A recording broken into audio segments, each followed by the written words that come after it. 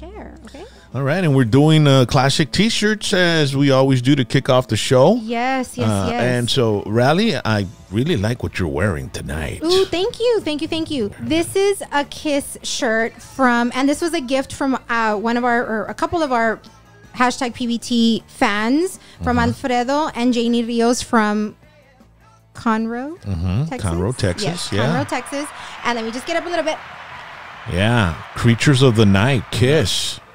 Yeah, that was a good album. Nice. Yes, thank you. Yeah. So, that's my Kiss T-shirt, and thank you to the Rios family. I remember for gifting it to me. Back in the late 70s, I mean, Kiss was, and mid 70s, Kiss was huge, man. Merchandising, they were the kings of merchandising in the music industry. I remember in kinder, a kid dressed up as Gene Simmons. And it was the late 70s, and it was everywhere. I mean, you couldn't avoid it. It was a juggernaut. And if you'd go into a young adolescent's room, you probably wouldn't be able to see the color of the room or the paint on the walls, because the walls were completely covered with Kiss memorabilia, Kiss posters, Kiss magazines. I mean, these guys had everything. And I don't think there's ever been a band that can even come near them. Their marketing and merchandising. Most bands, it's just T-shirts and caps and, But to make a coffin, I mean, that's taking it to the next level. A coffin? A coffin? Yeah. Yeah, the Kiss coffin, which is also an ice chest. You can put beer in it, and you can, have a party and have the Kiss coffin. Yeah. I mean, and to have a comic book with their own blood mixed in the ink, Yeah, I mean, Dawkins didn't do that. Yeah, no. There's no Dawkins casket. No, not even Pantera. Yeah. And Pantera was one of those bands that would probably do something like that, but...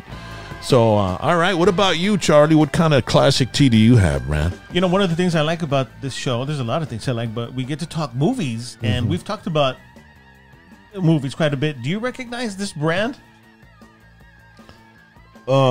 Big Kahuna Burger. Yeah. You know what that is? Wait, dude. Do you remember, babe? What? Big Kahuna Burger. It's in your brain, right? Yeah. Okay. Is it the food truck? In the world of Quentin Tarantino, there are fake brands.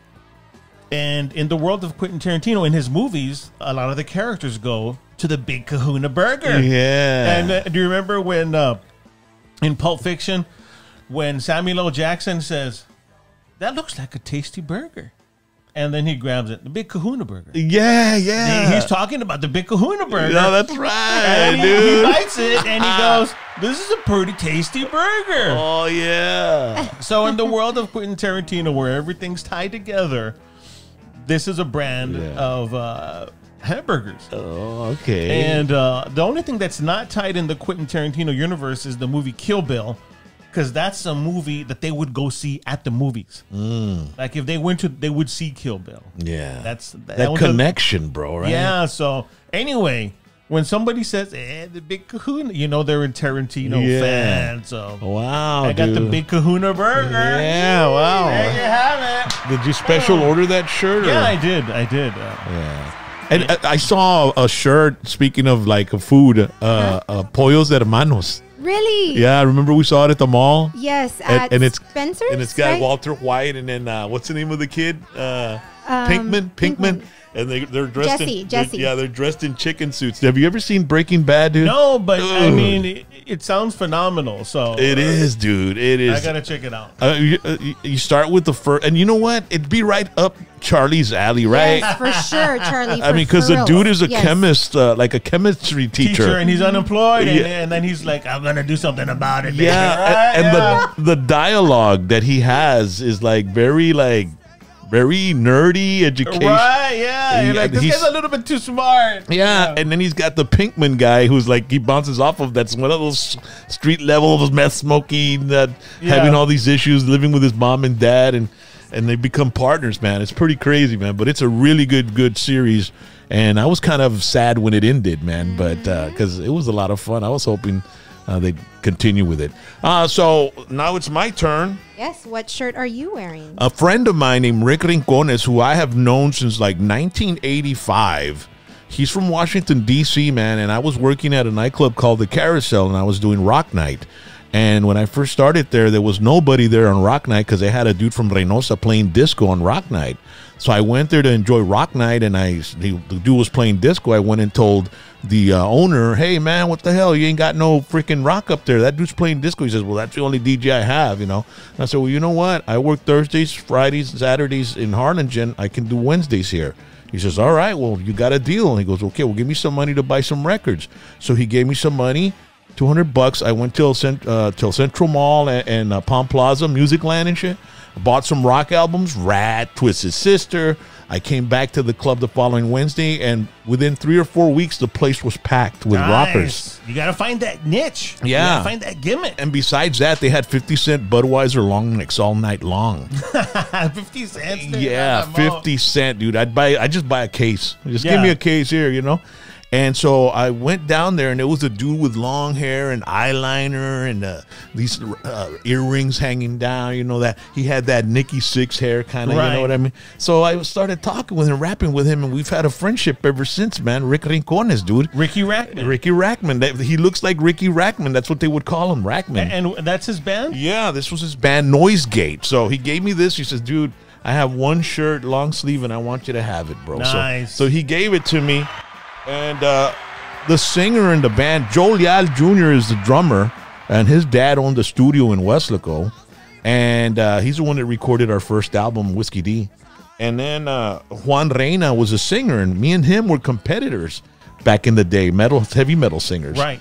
And he sang with a band called Rigor Mortis, and I ended up being asked to sing and fill in his spot because he got out, right? Okay. And, you know, then it started kind of little rivalry, and you know how it gets with bands and stuff. The two roosters. And one of the most memorable moments was that after party, after the club, we're all partying out, and we ended up going to an apartment after party, and he was there, and he was buzzing, and he was just sitting there and just staring at me, man, with some mirror glasses. I was sitting across on a couch, and he was like on the couch in front of it, and he was just looking at me, and then I was just like, and then I said, hey, well, what's up, bro? What's up?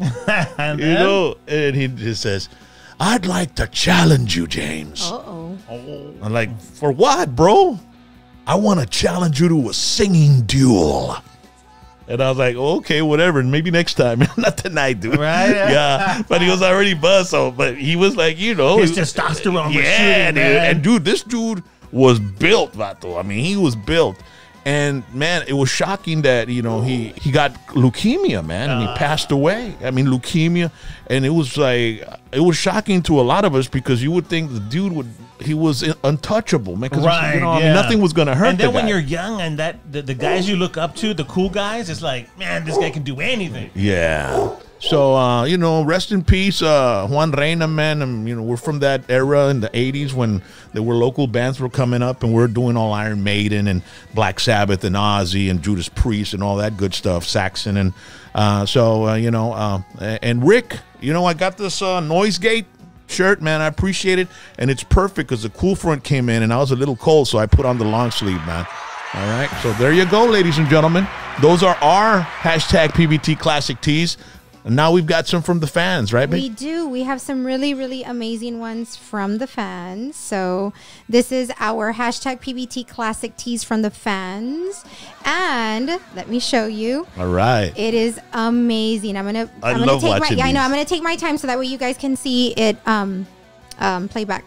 So we have Pete Salazar on the right from Del Rio, Texas, and he's wearing a Breakin'. That movie? Oh, yeah. Oh, yeah, Breaking. Yeah, and I love the his Boogaloo, or what, like, right? Oh, that's Breaking 2, Electric Boogaloo. Oh, yeah. The first one is just Breaking. Yeah, it's just Breaking'. This is just for, I guess. You're getting ahead of yourself, Rob, with the breakdance movie. I'm already at part 2. Yeah, I know. So, yeah, he looks super duper cool with that little hat that he has. It's like it's the checkered black and white hat. It looks really, really awesome.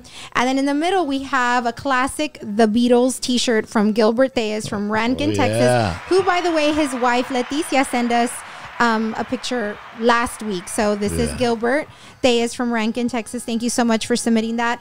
And then we have a picture of us with Miss Ali Vasquez. She's wearing a classic Selena t-shirt. We met her this weekend and they gave us some goodies. She made us some bracelets that I'm wearing today. You were wearing it earlier today. To put mine on. So I saw it on top of the counter. I was like, I'm wearing it. Bring it to me right now, baby. So when you're done there. Ali, Gilbert, Pete Salazar, thank you so much for submitting those pictures. You guys look amazing. Ali, you are so cute. Yes. So those were the two.